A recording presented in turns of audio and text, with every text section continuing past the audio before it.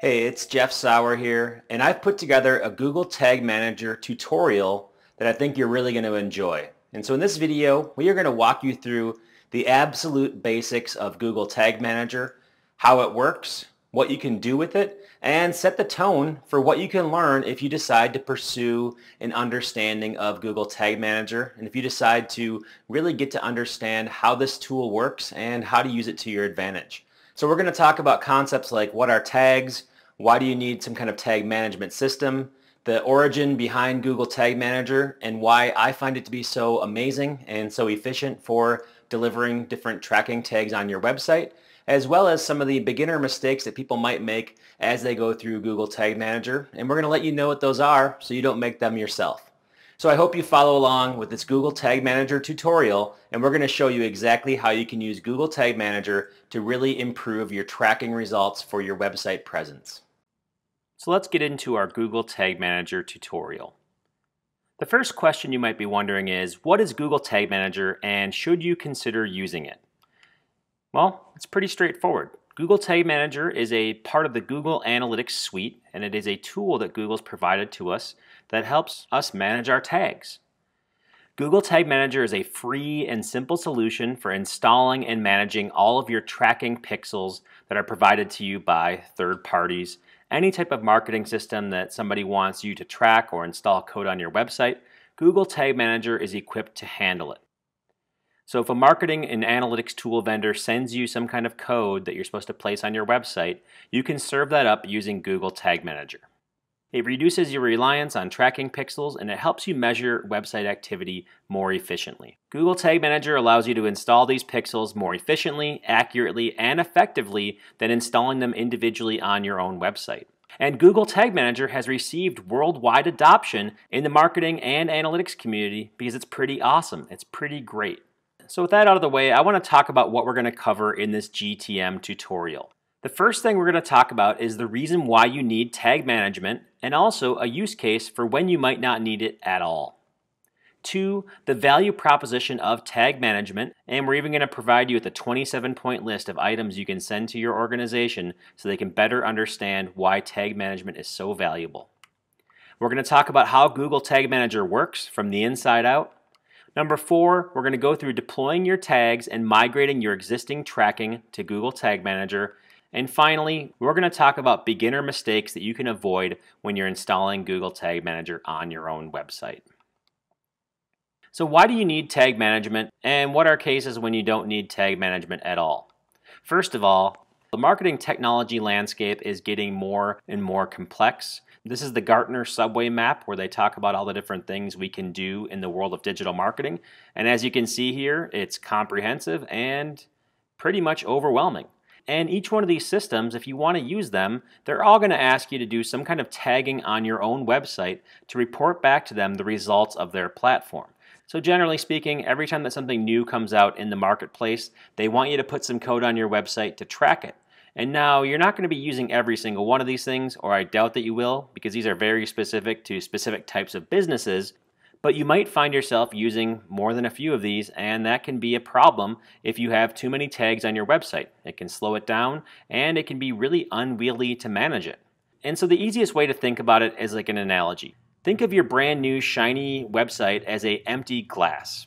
And everyone in the world is looking for you to use their competing brand of tracking, and they all have different value propositions, but they all want you to use them. And so each one of these systems has tags, and one by one adding a tag to your website usually has a minimal impact. So if you put Google Analytics on your site, and then a couple weeks later you say, oh, I need to put AdWords on my site, and then you hear from Twitter that they need a pixel, none of those things in themselves usually slows down your website. At least it's hard to tell if one of them is the particular reason why your website's not performing well.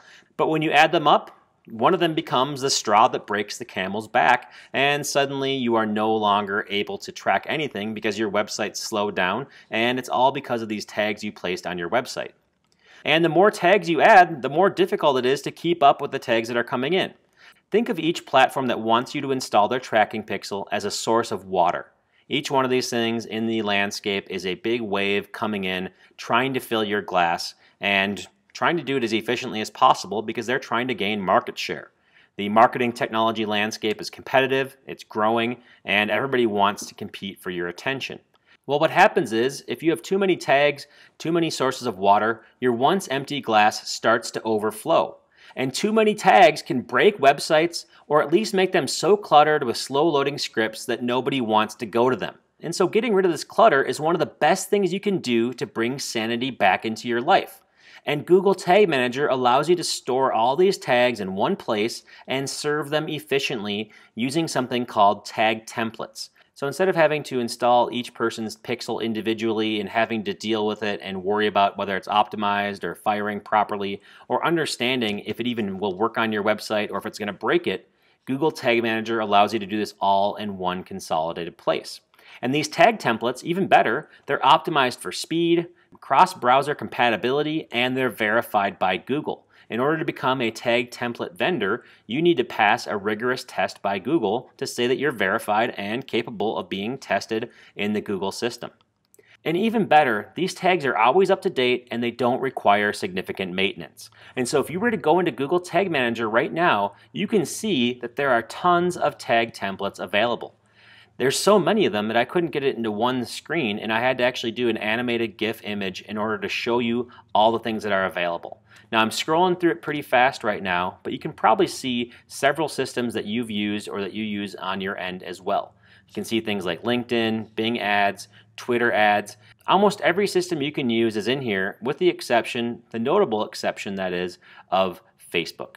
And so we're going to go back and revisit this tag templates idea in a little bit here, but I just wanted to show you that pretty much anything you can dream of tracking, pretty much all the technologies that are on that Gartner subway map are things you can track within Google Tag Manager. And if you're still skeptical, here's another reason for tag management. Adding tags and scripts to your website, especially those that support the marketing department, are among the lowest priority tasks for your web developers. And this is because scripts need to be verified and they have the potential to break the website.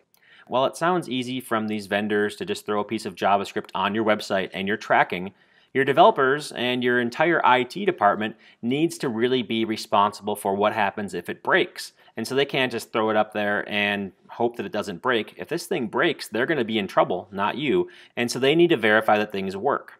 Plus, usually instructions are written very poorly by marketers. They're not really telling you how to do things from a development standpoint. There's little documentation from these tool vendors. Some of them might even go out of business. I can't tell you how many times I've installed tags on my website only to have that company go out of business and make my website load slowly because the domain name doesn't even resolve anymore. So the requests that they're asking for are fairly significant, even if they hide it under the wrapper of saying, just put these 4 lines of JavaScript code on the website.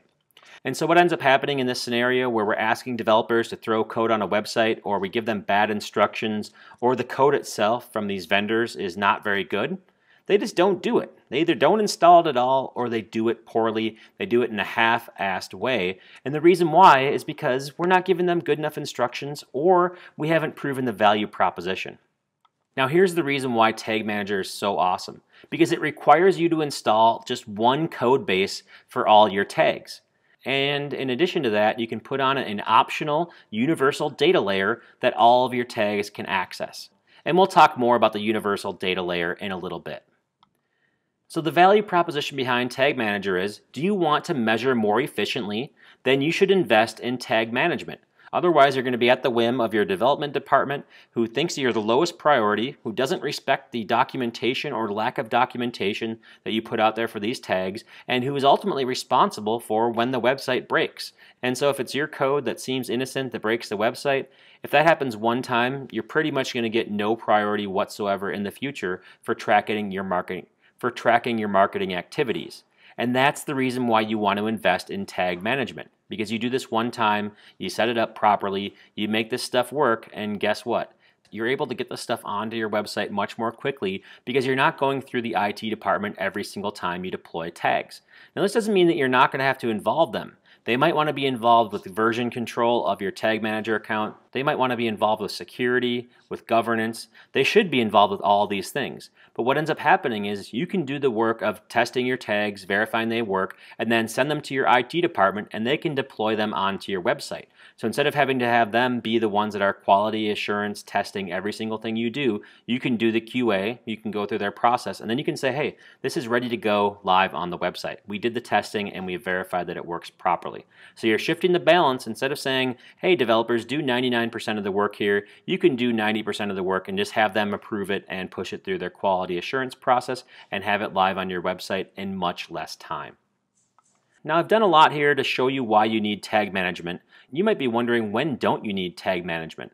There's a pretty obvious case, and that is that GTM is not necessary if you are adding one tag only, i.e. just standard Google Analytics to your site. There's no point in doing tag management if you just have one piece of code on your website. Think about this like your organization. Do you really need management, middle managers if you have one employee in your organization? Probably not. The one person should be able to manage themselves, and that's how it works for this code as well. That's how it works for standard Google Analytics installation, or if you're just doing the remarketing pixel for AdWords. One at a time, you don't really need tag management. But if you want to use advanced features in Google Analytics, anything that requires coding, then GTM can be your best friend forever, your BFF. And that's when it becomes really valuable. And that is that if you're doing anything that's not standard, then you want to use GTM, because then you're not sending coding instructions to your developers, hoping that they get it right, or having them ask questions that you don't know the answer to because you're not a developer, and you're just doing this one time. You're installing GTM, and then you can handle the rest, and you don't even need to worry about adding additional code to your website. So we hope that you enjoyed this GTM tutorial, and if you did enjoy it, leave a comment with your biggest GTM question that you have for us. We're going to take a look at all the questions you have from the community, and we are going to try to answer them in future videos. We are going to try to up our content game when it comes to Google Tag Manager. So if you appreciate this tutorial, make sure you leave a comment with your biggest GTM question. And if you want to see that GTM migration guide, make sure you leave a comment there as well.